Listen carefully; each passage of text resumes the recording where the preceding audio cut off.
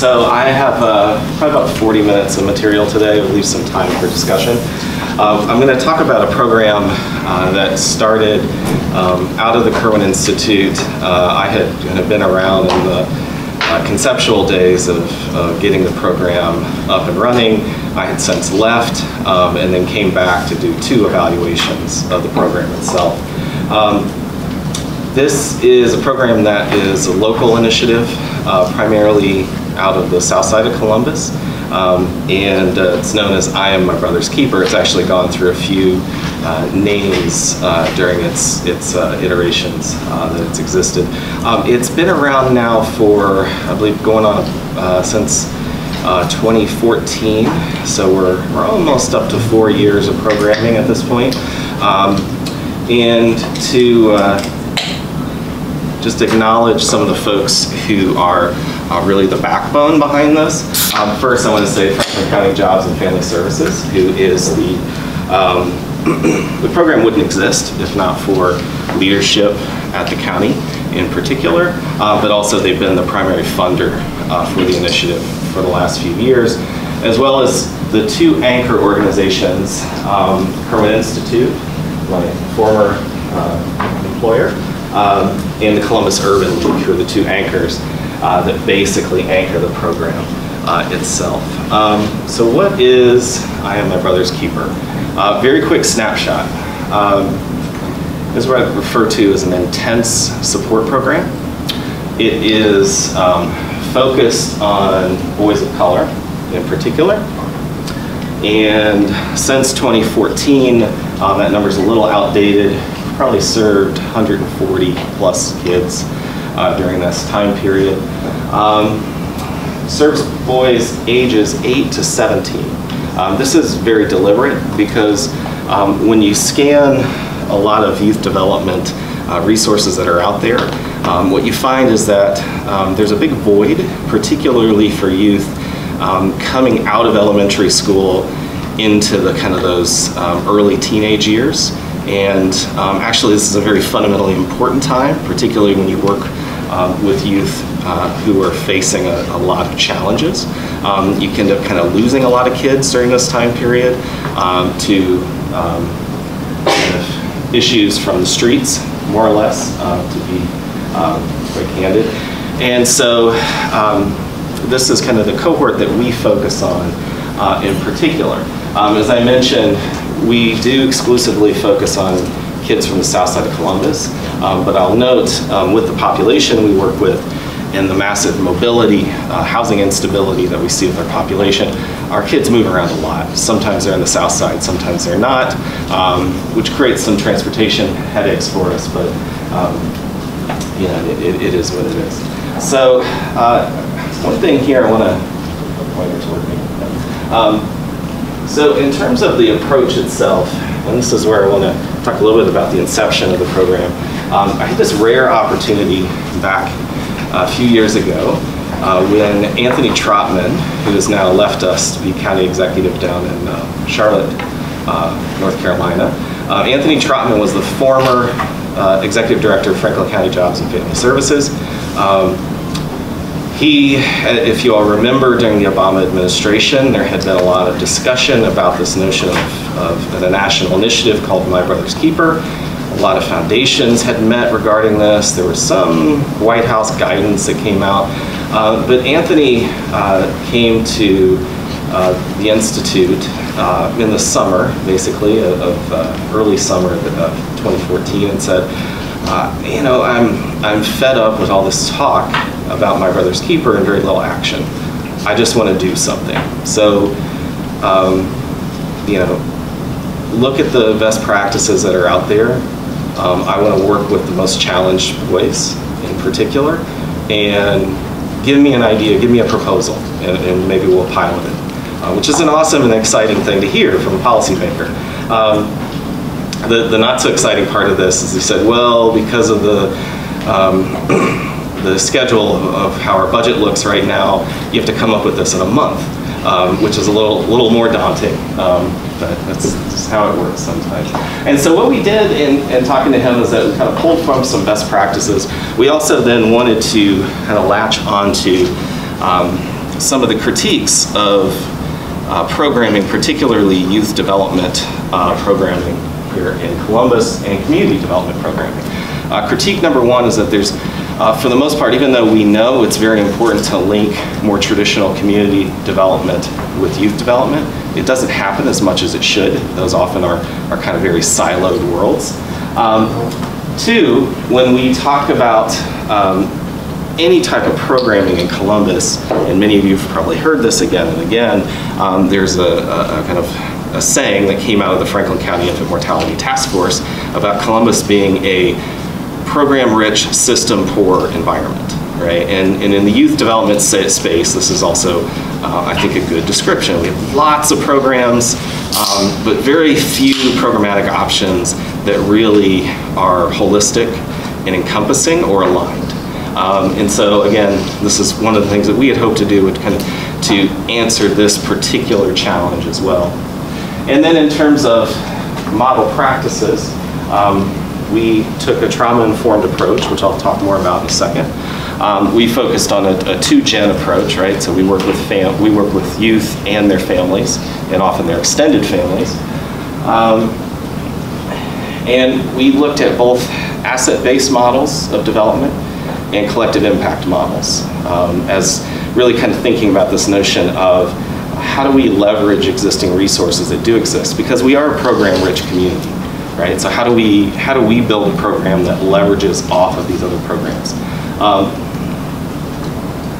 So going back to the trauma-informed piece, why this is so fundamentally important is that, you know, for most programming in general that's focused on extremely marginalized groups or groups who have dealt with a variety of kind of intensive challenges, one of the things that we tend to underestimate is the role of trauma, right? And so when talking about trauma, what I'm really talking about is an aspect of what I call chronic stress. So if you looked at this side of my graph here, this would be chronic stress.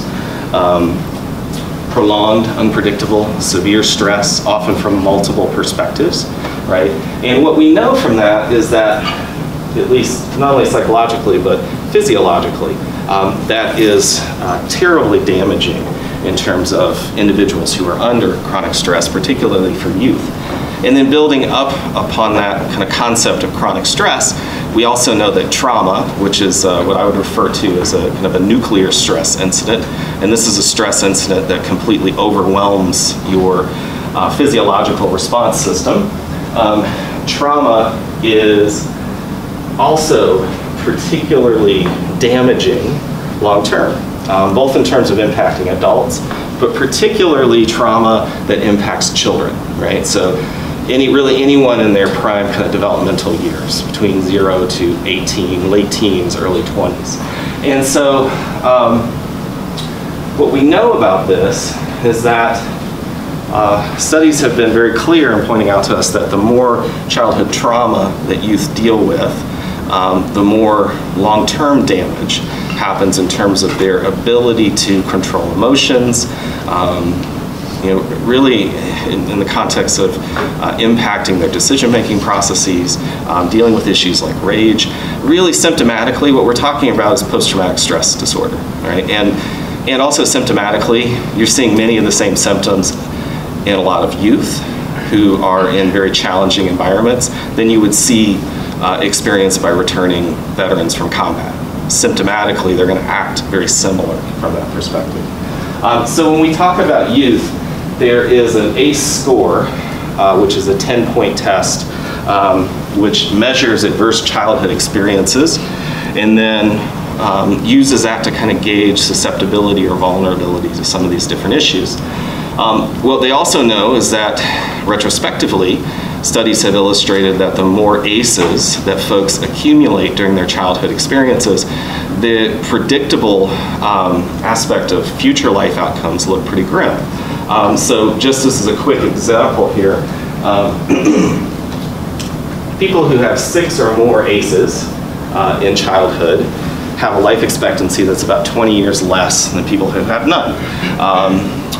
You know, you also see very high rates of risk of substance abuse, cardiovascular disease, et cetera, et cetera. And when I say higher rates, really we're talking about, if you have 4 or 5 ACEs, your risk in some of these disease factors goes up by a risk factor of about 500%, right? So very, very extreme in terms of that. Also then, in thinking about stress issues and thinking about trauma issues, and this is more pulling from the world of public health, one of the things that we have failed to really appreciate is both the life course or life history aspect of chronic stress and how chronic stressors accumulate in terms of their impact over time.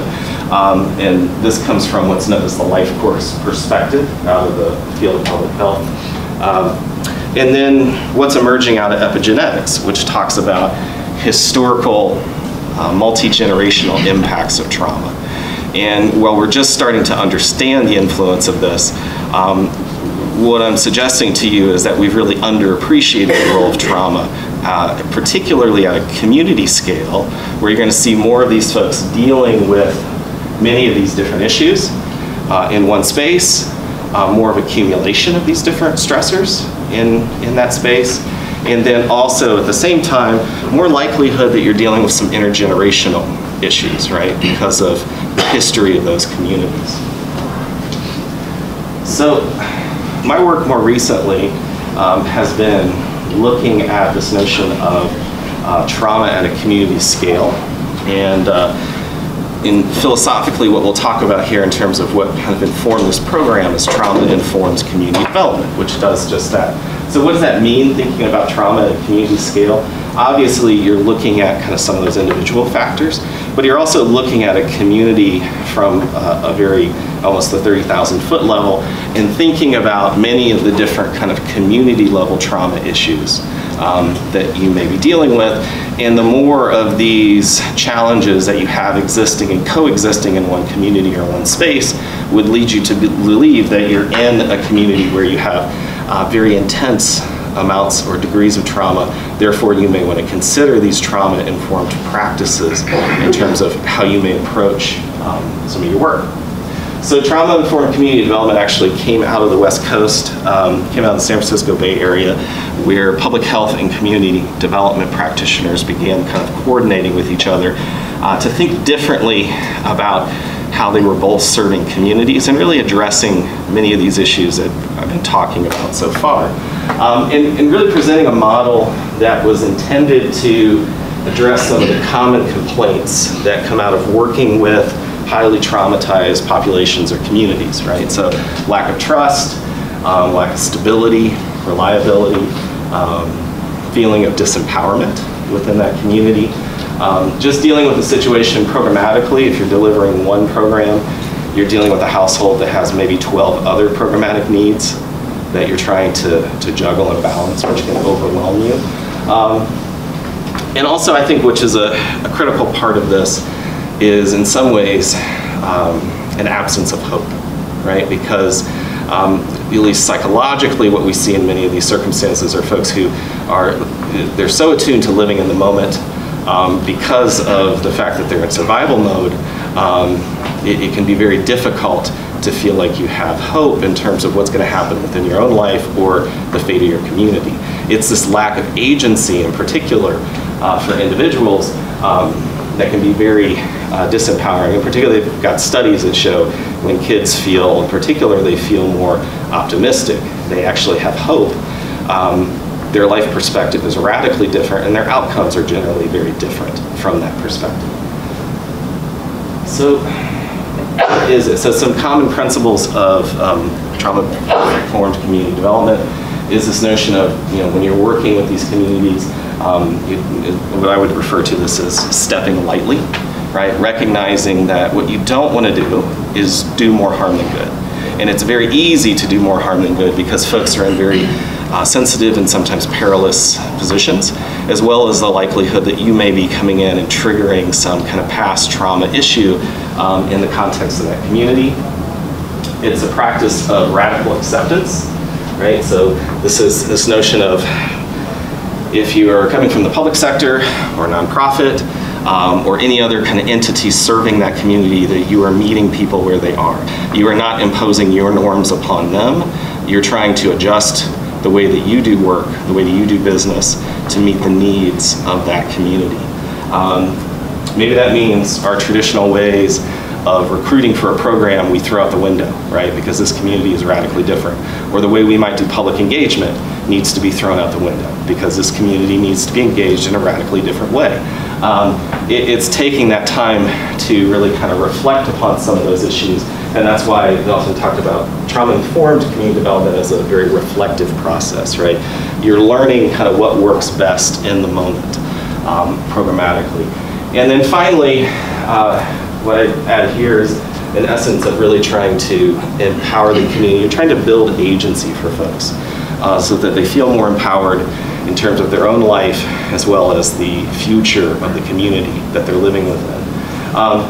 What I also want to emphasize here is that in addition to kind of these principles, you're also thinking very concretely about how do you de-escalate the stress in the community, right? So that means what are the most intense stress points that you can work within programmatically or from a policy perspective.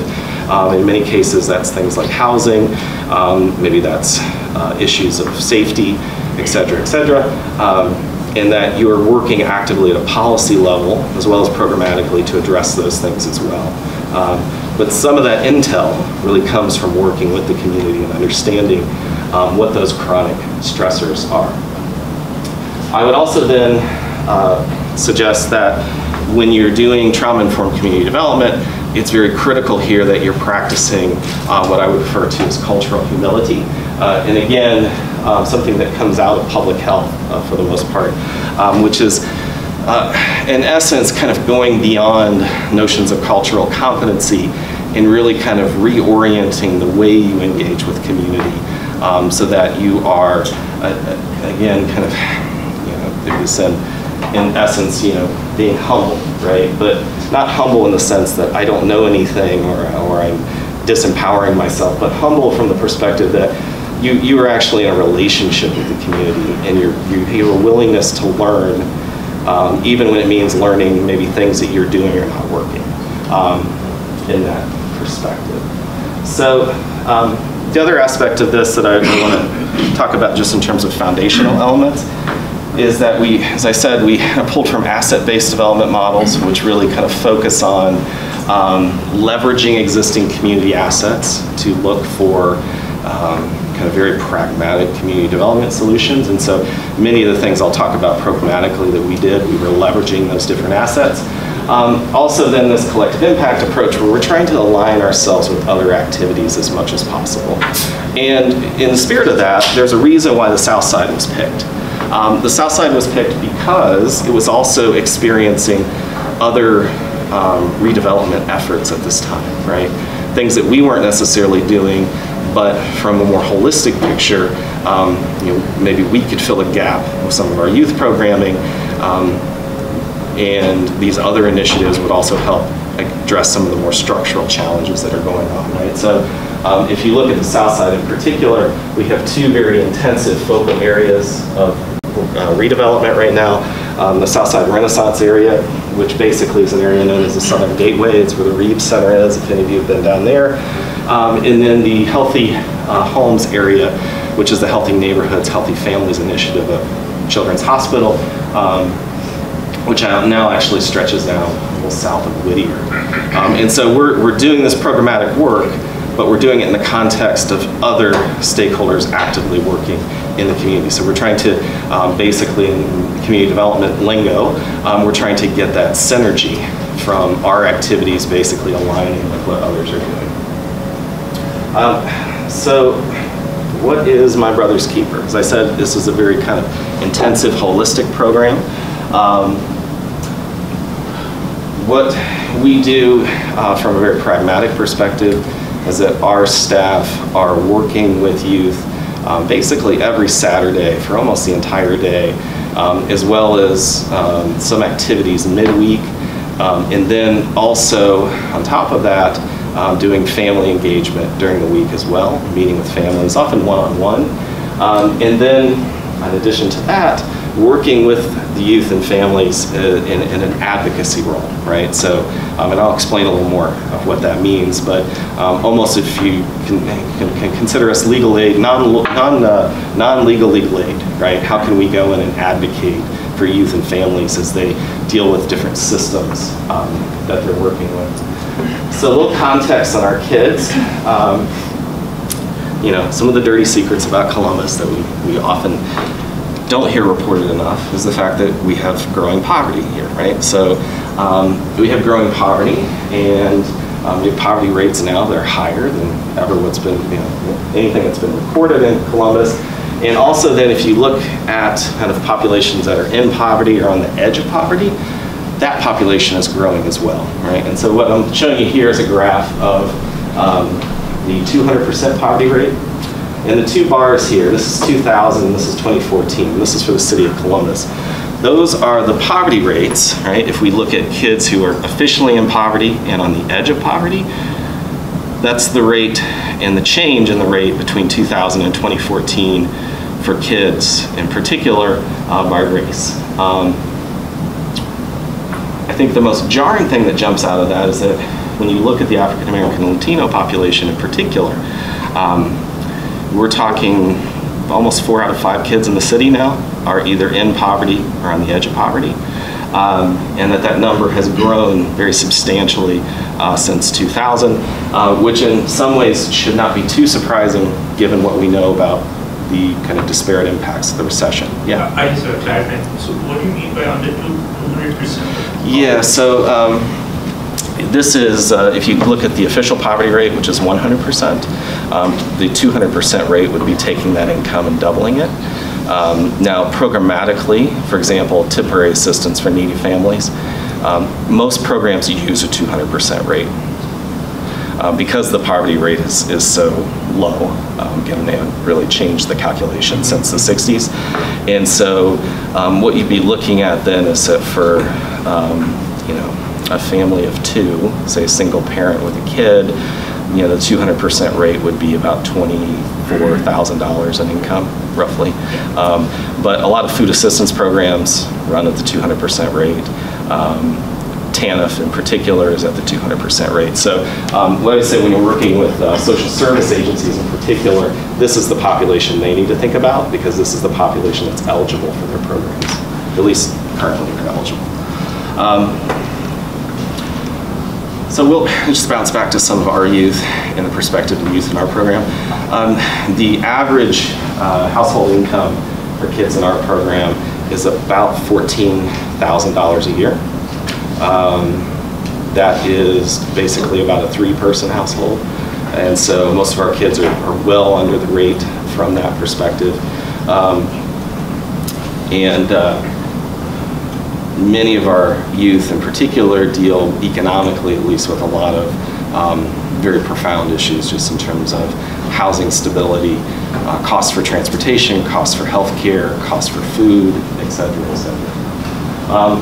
The other thing I want to preface here, and particularly when we talk about this program or trauma-informed programs, there is a direct connection and linkage often to issues around violence, right? Because community-level violence is one of the most stronger correlates to what a lot of folks kind of fear most in their community in terms of a trauma factor. And so what you're looking at here, this is the last, I think I pulled this data, last data ended maybe in December. These are the homicide clusters in Columbus for the last year. Our program is right here on the south side. Something that we did not really anticipate in the context of our program was the degree and extent of how violence shaped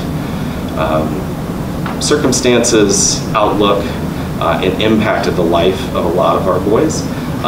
Because in many ways, when you break this data down further, for example, if I was going to show you youth, folks who are under the age of 18 who were maybe shot or killed, you'd see similar clusters. In the case of the South Side, many of those would be African American boys, not much older than boys in our program. And this is just one of the many kind of homicide memorials that we have throughout the Southside community. And what I would present to you in a way is that these memorials are important from several perspectives. What they also do is they build almost an artificial geography for boys in our program about what's safe and what isn't safe and where they can move about the community. And so when you see something like this, this is blocks from my house where I live. I see this very differently than the 13-year-olds in my community see this, right? And this is a marker of somebody crossed a line and was gunned down, therefore I need to be safer in terms of what streets and what blocks I can move around in the context of this community. And so what I'd say is that our youth are very attuned to kind of issues of violence in that community, and they feel that very deeply. So it's a major trauma issue. Violence issues in particular got so bad, and this was really what kind of broached our relationship with the Urban League, because the Urban League runs community violence prevention efforts, is that we had to actually model or use the model of violence interruption, which comes out of the ceasefire initiative in Chicago, and had to use that in many cases to de-escalate violent incidences with our program, with youth within our program. And a way of kind of thinking about this is that in the context of a lot of the violence on the South Side, it is very relational, right? And it's also something that's, in essence of, like they say in ceasefire, it acts in many ways like a disease, right? It's contagious and it spreads. Right? And so this is from a violence interruption that we did in 2016, where a small kind of pushing, kind of shoving fight between two boys in our program, which had been recorded and put up on social media, then escalated so that their friends were suddenly kind of having conflict with each other, these larger groups. And then it escalated more, and their siblings and extended family began getting into this conflict. And then next thing we know, we had families, we had the older people within the household and the families threatening other families, right? And then somebody shoots at somebody. And that's about the time that we did the violence interruption. And again, this incident kind of de-escalated from that point on. A little bit more about what the substance of that is in the Q&A. But again, it's a critical, if you're doing a trauma-informed approach, odds are you're probably going to deal with the violence issues, and you really want to look at that literature on from the field of public health on thinking about how violence acts as a disease and how you can intervene in that situation. So a couple of things just to note in terms of trauma. This is just a very short list of the most common trauma issues that many of the youth in our program deal with. I showed you the ACEs scores earlier. What I can say is for kids in our program, they're on the extreme high end of the ACE scale, probably more like an 8 or a 9, very common. So what do we actually do? And I mentioned some family advocacy. That includes basically going into public systems in particular and advocating on behalf of youth in that context. That could be school systems, that could be dealing with other kind of county programs. That could also mean intervening in the context of a landlord-tenant issue for someone who's inappropriately being evicted. And so kind of acting in that role to help with these families. So a common thing that we deal with here is what I would refer to as over-punishing in the school system. So a lot of our boys, if they have minor discipline incidents, they get punished very intensely. So we had an incident recently where somebody threw a pencil. This was a straight A student, one of our older boys, and he was suspended for 2 weeks. Okay? And our folks had to come in and argue down that suspension to a day. Right? But you have these very reactionary discipline policies that get put in place, particularly in a lot of urban schools. And so our kids get over-disciplined, they're then missing too much school, and that cycle that happens in the context of that. Also, we have a lot of folks who have IEPs. A lot of our kids have special needs, and those IEPs often are not being followed in the school system, and so we do advocacy from that perspective. A lot of coaching and mentoring work, obviously. As I mentioned, kind of violence interruption activities, a lot of participatory community activities. So how can we work with youth to kind of talk about how they could improve their community from that perspective? So we'll do kind of community-based programs. Through our Saturday engagements in particular, doing a lot of activities in which we're creating kind of a space where, at least in terms of how some of our staff describe it, where kids who are never allowed to act like their children can actually act like their children, right? Because these are kids who are, many of our boys are the oldest male in their household, and just because of some of the social norms within that household, they take on more responsibility. Or if they're out in the street in the neighborhood, they can't act like a kid, right? You have to act tough, because if you don't act tough, you're gonna get walked all over, you're gonna get victimized. So what we try to do is really kind of create a space where they can actually be kids. Right? They can put down a lot of the defense systems that they've developed in the neighborhood and in the community. And then finally, the last piece here is we do a lot of programming that's experiential. Where we try to leverage a lot of assets that are in the community and elsewhere in Columbus to really just give them experiences that they're never going to get otherwise, that a lot of really poor kids never experience. So, just to look at some of our activities here, this is our fishing program, Metro Parks, a lot of music, music and arts are a big part of the experiential activities that we'll do with them. This is one of our tutoring. We have kids who just basically sign up because they want help in terms of their tutoring work or homework and school activities during the week. Bikes for All People, where they learn a lot of small business and some kind of early engineering skills at a co-op bike shop. Also OSU campus, right? So none of our boys, even though they live a few miles from Ohio State, had never stepped foot on this campus, many of which never felt like they ever would step foot on this campus. It was a very foreign environment to them. And so we have been taking them to a lot of college campuses to basically normalize that experience for them.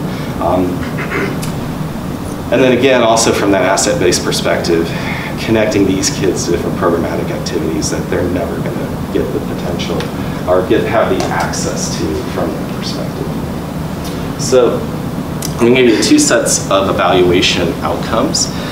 The first here is from the first evaluation of the pilot program, so I'll review these real quickly.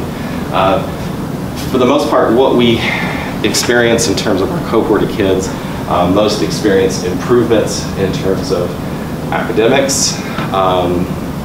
Most also experienced a decline in disciplinary issues. We had very strong kind of parental feedback in terms of parents' perceptions of how the kids are doing, and some increased measures of socio-emotional health as well. Yeah?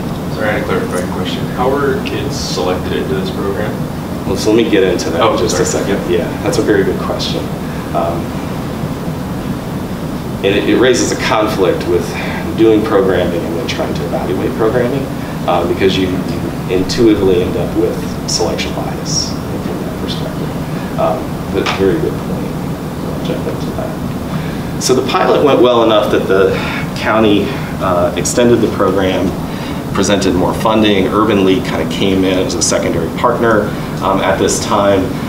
And so we launched in the second iteration of the program, which just was evaluated back in December. A couple of programmatic changes here.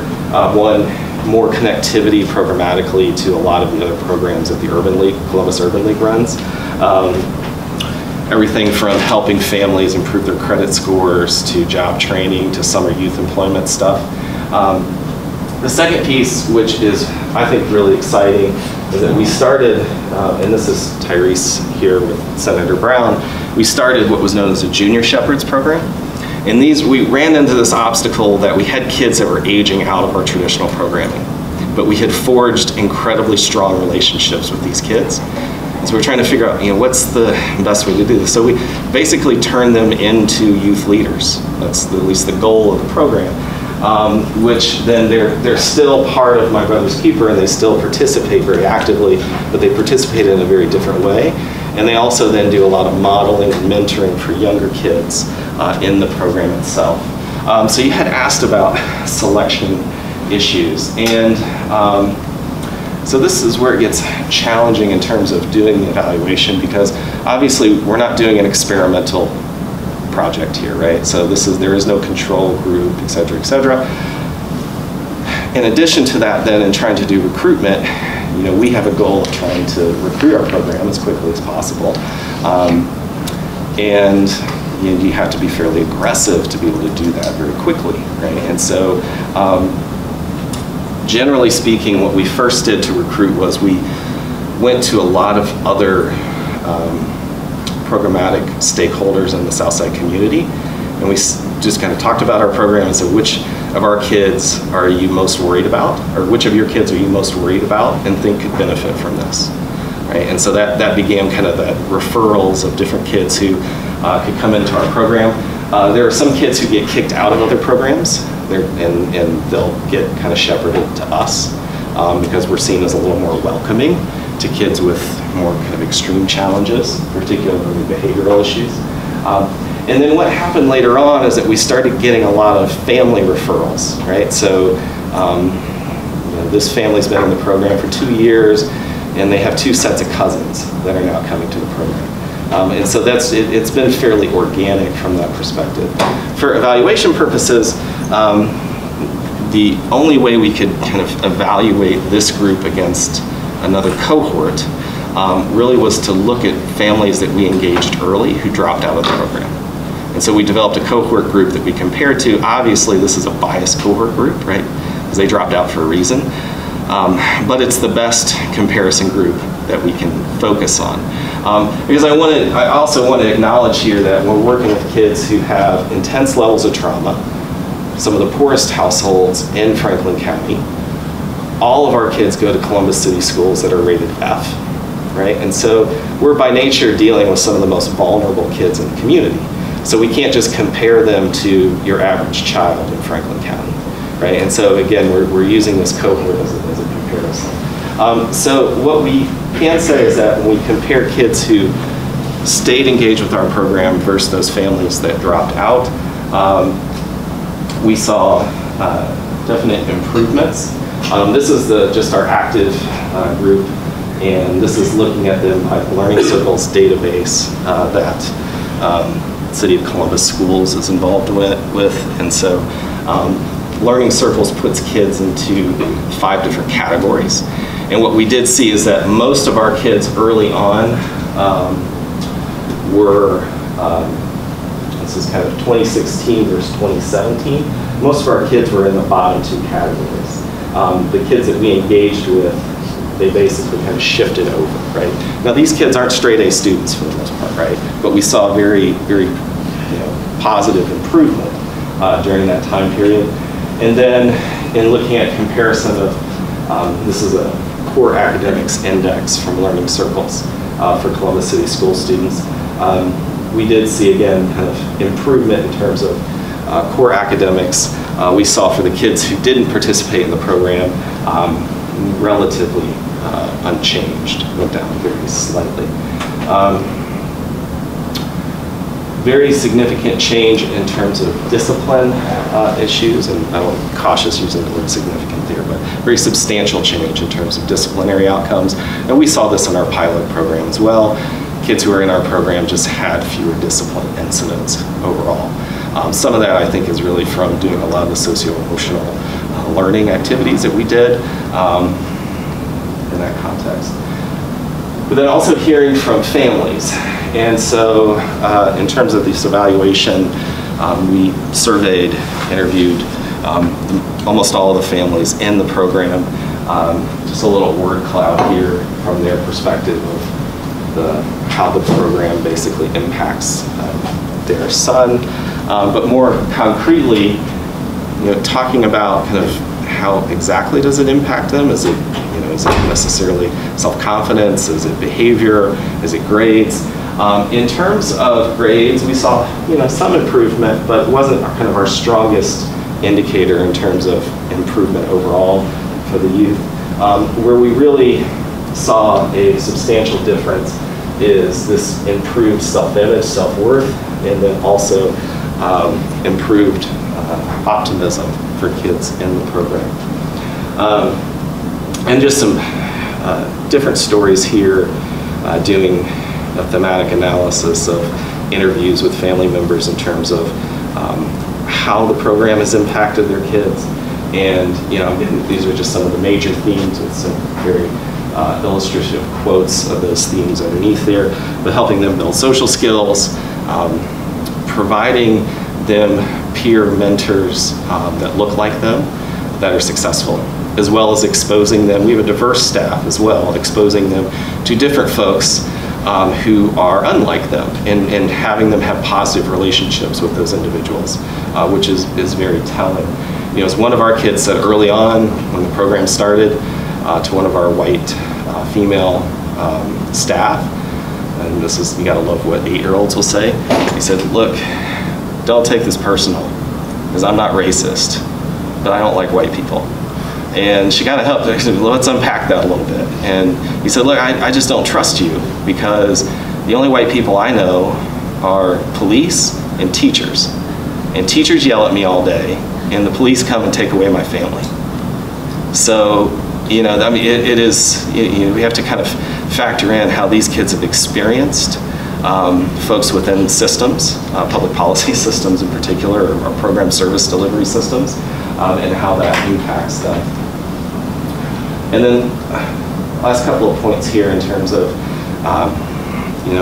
really the outcomes that we see are based on the relationship building that our staff was able to do.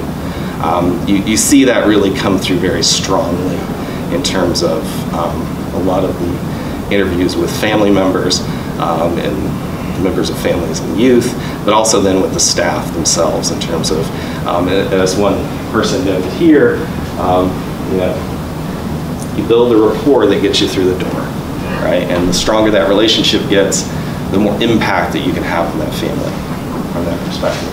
So a couple of implications, my last slide here just to close out. So the program works. It's certainly expanding opportunity for these kids, and many of these kids are kind of on track, or at least were on track, to face a lot of very intense life challenges. It's expensive. That's been the biggest criticism from our funder. I think we spend about $5,000 per kid per year, which from a funder's perspective is a lot of money. The reason it's expensive is because that direct one-on-one relationship building stuff, that takes time. And you gotta have people to do that, right? And you can't just count on volunteers to do that, and that takes resources from that perspective. The other thing that we found is that while the collective impact model, where we're trying to leverage other programs, has been very helpful, it's actually also extremely difficult because in this space, we really don't have a concrete backbone organization that is helping push this model necessarily. And so, particularly serving this population, you're engaging with a lot of other organizations, and you're all pulling your resources from the same set of funders. And it's hyper competitive.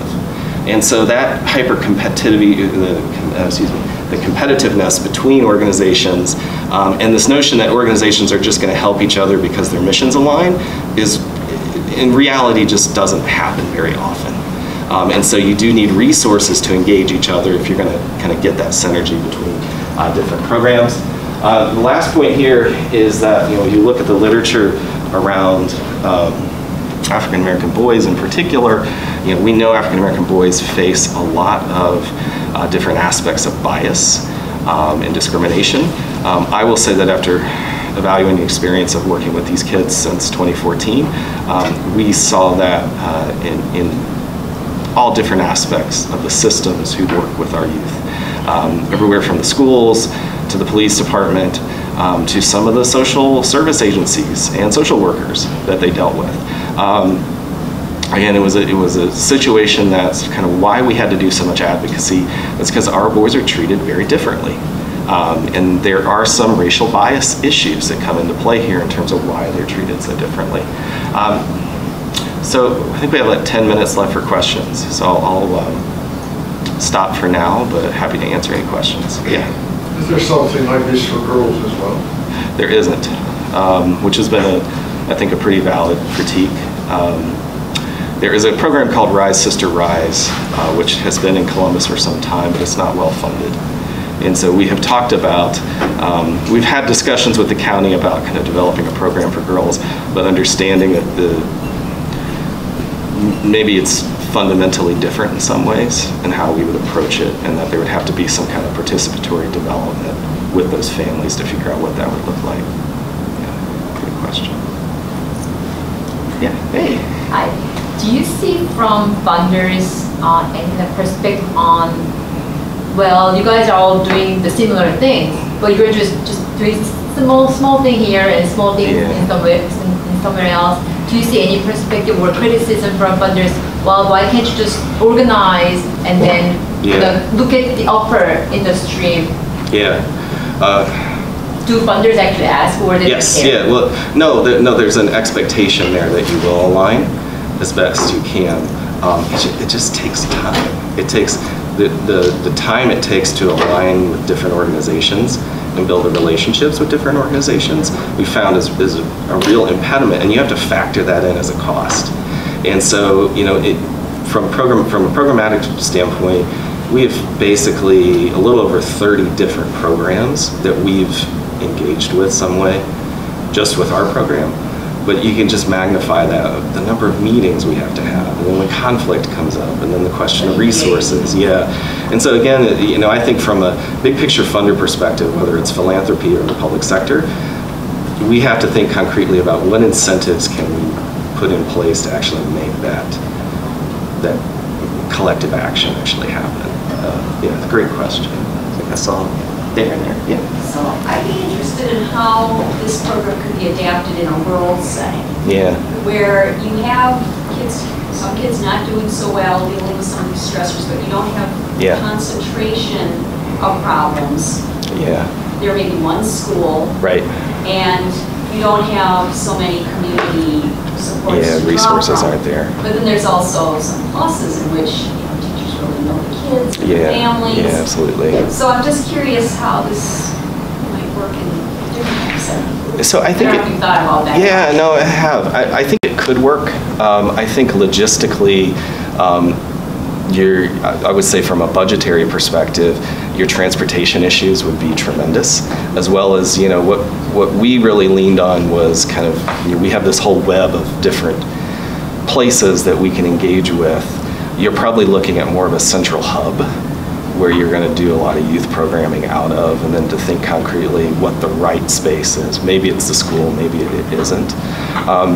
And then also an appreciation that the relational family, the family dynamic may be very different in that rural setting. And so, just trying to think about how recruiting, for example, may be a different perspective. Maybe the institutions you're engaging with, or maybe it's, you're going through faith-based entities instead of social service providers, because there's not that many providers down there. But I do think there could be utility in that context. Yeah. What is the plan for sustainability then? Yeah, good question. So we're basically at this point, I think we get about either a quarter or 6 months of funding at a time from the county. So we're not very sustainable at the moment. And that's just me being very open and honest with you. We have looked at other funders. We've heard things like, we have to bring down your per child cost. And so that's where a lot of work so far has been trying to figure out how to streamline it. We've also looked at, are there other organizations that could come in and fulfill the role? It's a bit of a challenge. We were optimistic that, again, like a second round of evaluations, which showed progress, would help us on the funding front. And it has helped a little, but there's just a lot of competing interests right now. And any program, if you're reliant on one single funder like we have for some time, that's you're going to be in trouble from that perspective. And so we're trying to be creative at this point, and definitely Urban League's leadership has helped in a way because they have a lot of infrastructure support. And what I would add too is that the in-kind, both from the two different anchors, has been extensive, and so you'll probably see a lot more of that happening in the long term. But we've built very strong relationships with these families, and thinking about how to keep that going, even if funding disappears, that's kind of conceptually also a conversation that's happening at this time. Yeah. Once the page out of the program, are you currently able to track them, see long-term performance of? Yeah, the program itself. We don't have a system set up right now to do that, but that's ideally where we want to go. Our oldest kids right now are about 17, so it's getting close to that time period. There's also this notion that we would kind of track them into other programmatic opportunities that are out there, whether it's thinking about some kind of higher ed or if it's vocational training.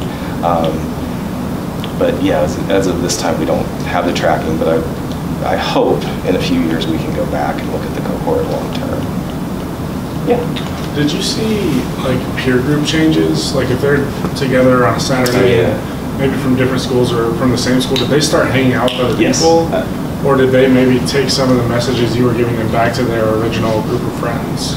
So what we kind of had a different outcome, which we thought may happen, but actually happened very quickly. What happened then is that this cohort of kids began to hang out together. Okay. And so I think was beneficial from the perspective of reinforcing each other. Where we do see conflicting messages come into play is often from family members. And so like the violence incident that I mentioned earlier, particular older men in the family were very problematic in that situation escalating. Because they're like, how could you let them disrespect us? And that kind of stuff. And so that's where we see kind of a value clash kind of happen. Sometimes it's certain family members that come into play. Yeah. Gotcha. Other questions? Yeah. What's Kirwan's role? Yeah, so we were supposed to just be the evaluators. And so what happened was the original entity that we had partnered with to do a lot of the programmatic stuff basically fell through. And so we ended up having early on to supply to do most of the one-on-one work. And so we ended up hiring a number of students. We worked with a lot of social work students as well. And then actually ended up hiring staff to do some of that role. What has been beneficial now that we have the Urban League in place, the Urban League has a more full-time professional staff. And so we still have staff we've hired and some students that we lean on. But in the first 18 months, we were 90% of those individuals were coming from OSU, which was not sustainable in the long term. But if we hadn't done that, the program would have failed early on, just because we lost that partner that we were doing. Yeah. So when kids and their families sign up for the program, it's all voluntary. Yeah. Okay. So what would you say keeps the kids coming back? I think it's some of them have fun.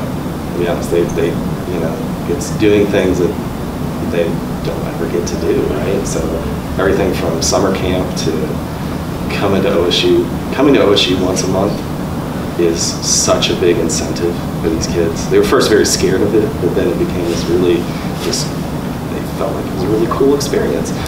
The other piece of that is the relationships, like both with their cohort, but also then with a lot of the staff. The last piece of that we had very high participation rates. We didn't the first month. And what we learned was, and this is part of our cost issue, we pick each kid up every morning. And we're knocking on doors saying, hey, it's time to come to programming. and they're up and they want to be there. But we found if we don't do that, not enough kids. There's not necessarily that person in the house to wake them up, get them out, and get them to programming. And so we've kind of come and done that part as well. To the extent that we've had staff, the parents are like, just go get them out of bed. Take the program. Yeah, so I think that is a big part of why we keep coming back.